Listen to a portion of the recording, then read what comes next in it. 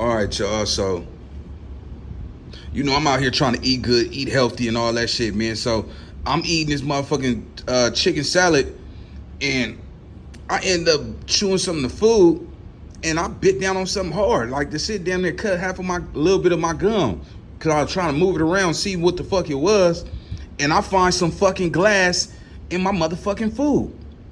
Come on, homie. Y'all can't tell me this ain't no serious issue. Oh, it's going down. I'm finna sue they motherfucking ass. Let's go. So Nina Boy had a video where he said it was a piece of glass in his little El Pollo Loco taco bowl.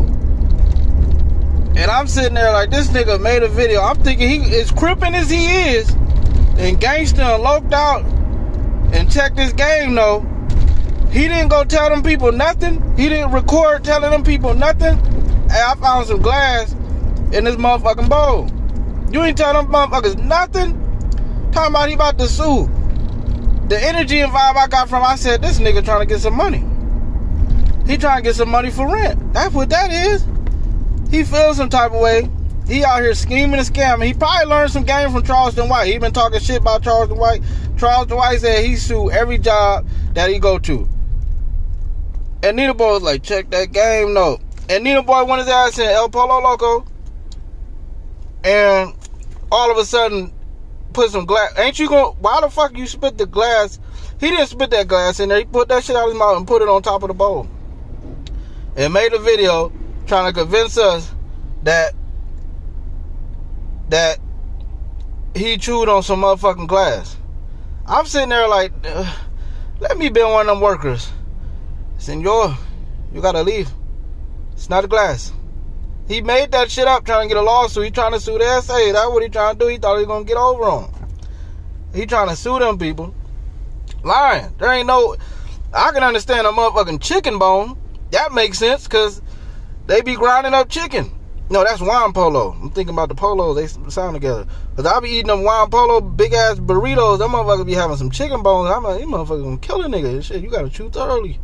That should be giving me some understanding a little bit, but man, ain't no mother. How the fuck a piece of glass get in there? And if so, this true story.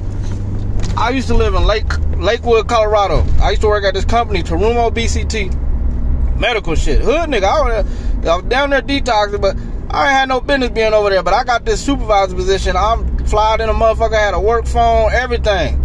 It was this white dude in Subway. But it was a black dude too. The black dude was always talking. Oh, how your day going? White dude didn't talk shit. And I could tell the vibe was off when I go in there and order my little tuna sandwich. I get a tuna sandwich.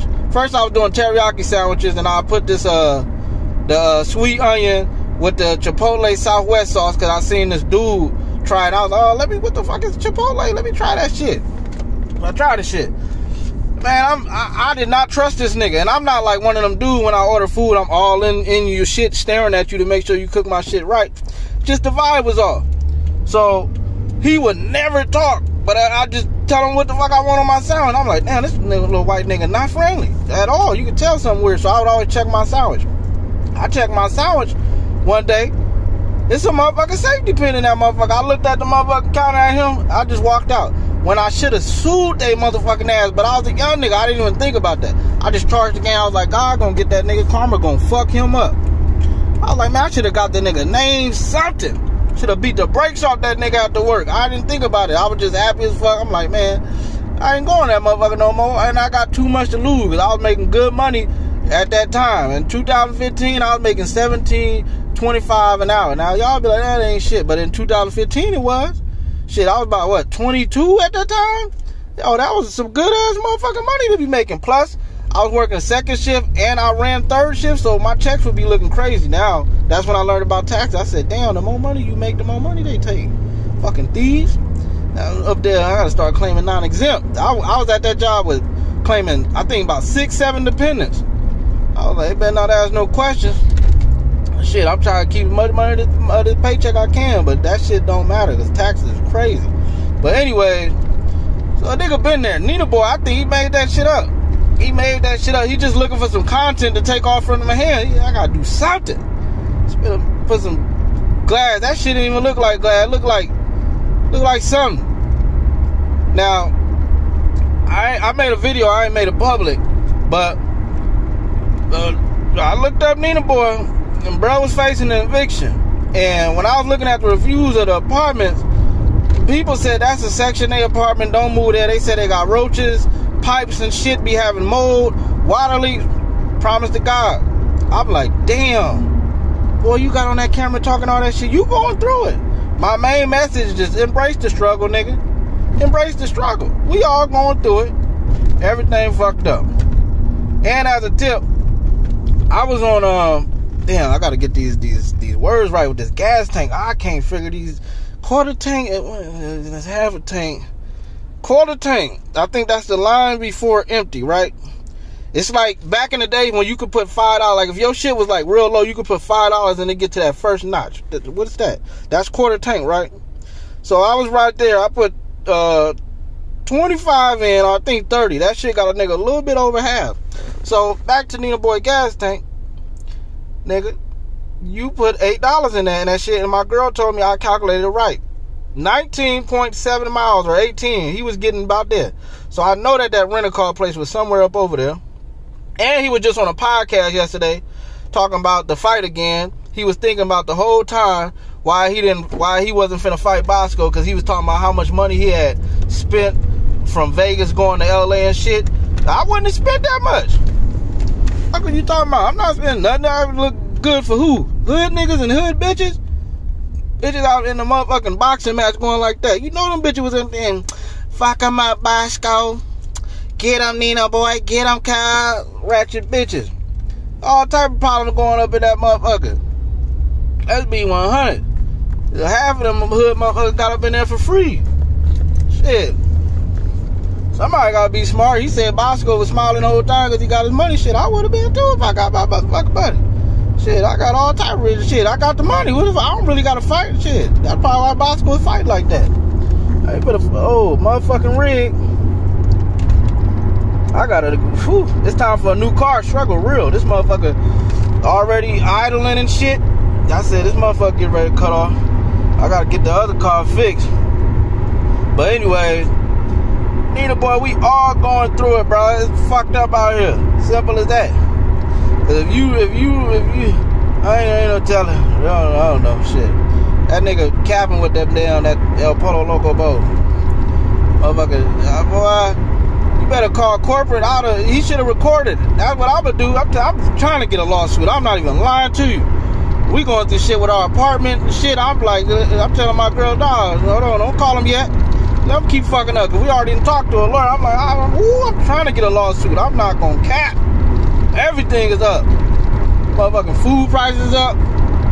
I went to the store one time. I bullshit you not. The lady said it was too late because I was already in the register. She rung them bitches up. She said, "Oh, I just want to let you know." She said the grapes is the grape prices went up. Is that fine? I said, "Yeah." Till I looked at the receipt. These grapes was $2.99. They wasn't organic or nothing. That motherfucker, one was $6.99. The other one was $7.16. I said, "Damn, for some grapes." And I was mad as fuck because my girl didn't even eat the motherfucking grapes. And that's another side note. These women, oh my God, when y'all get on the healthy tip, y'all be tripping. I know I wasted thousands of dollars going to the motherfucking store, buy a whole bunch of shit that my girl done put down and she don't eat it. Because she want to, I'm going healthy, babe. Going healthy. I go in the refrigerator, it's all type of shit. I done bought like 4 packs of fucking apples. They still in the refrigerator. She ain't even open them motherfuckers. Y'all women crazy than a motherfucker. Salad. Bought a big ass bag of salad. Though she just threw it out the other day. Don't say that. I can say shit because you already know. You already know. I just gotta tell these women, keep me out that confusing ass shit y'all be going through, man. But anyway, back to Nina Boy. Nigga said they put some glass in the damn taco bowl. He finna sue. What you gonna sue for? You acting like you got all this money and shit. Niggas broke living at your mama house. Boy, everything you eating is affordable than a motherfucker. That bowl is like $5. Maybe yeah, about $5. That shit ain't expensive. That ain't no hot selling item. Simple as that. That's why you went and got it. Cause I'm tell you right now, I go to El Pollo Loco all the time. My dad, the burrito, I be getting a little keto burrito That shit like $7, $8. I think he had a drink, you know, but $8 shorty, when he was at that place in Las Vegas, that nigga had a water cup, and the waiter gave him a free drink because he over there talking to him, and the waiter was like, oh, I'm down with the culture, bro. I know I watch AD and No Jumper. I'm down with the culture, bro. Nina Boy, check my Instagram, bro. Like, my YouTube, you follow me? I'm sitting there like, y'all can tell Nina Boy put them glasses on when he around white folks. I said this in my other video, if I make it public. That's what he do. In there talking proper than a motherfucker. I said, he over here, I'm looking down on you bird brains. I said, he got that from a white man out there. Now, he heard that from somebody in Vegas. Vegas, rich dude was like, yeah. Because where the nigga was at, he was like in some type of tower. He was like, heard it from white dude. Yeah, you go up there, you can look at the bird brains. He was like, check that game, no, and stole that man's shit. Bird, what the fuck, bird brains? Coming from a hood gangsta ass nigga like Nina Boy. Now look, people gotta learn, look, man, when you get old, sometimes the game banging shit, it's cool, you know, to be chill with this shit, but Nina Boy extra out. This nigga in a Honda blowing white smoke at that motherfucker. Damn. That shit gonna have smogging problems.